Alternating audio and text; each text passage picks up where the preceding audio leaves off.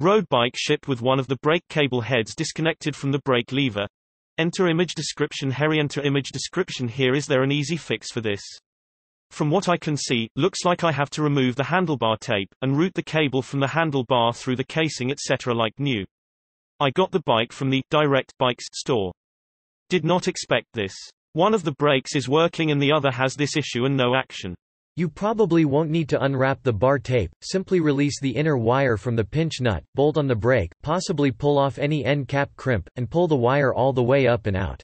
Retwist any loose strands of brake cable so it lies flat. I suggest you use a drop of superglue now on the very end to keep it all together. When set, carry on. Then squeeze that brake lever, peer down the hole and feed the glued end through the brake stop, and then into the inner cable. It may go easy, it may take a very long time to get it in the hole you can't see, there is no guarantee that the holes line up. One trick is to use another length of brake cable, and feed it up from below temporarily.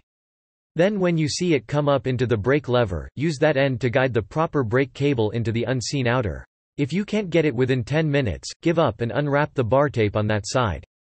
It should unwrap from the middle so it's not too bad. You'll probably need some tape to close it up again when done. It may help to very slightly dirty the bar tape before unwrapping, so you can see where they overlapped. Perhaps a pencil dragged across the underside of the bars where it can't be seen. When you do get the wire through, remember to seat it in the brake's pinch bolt, and adjust the brake as required. And test before riding. Good luck.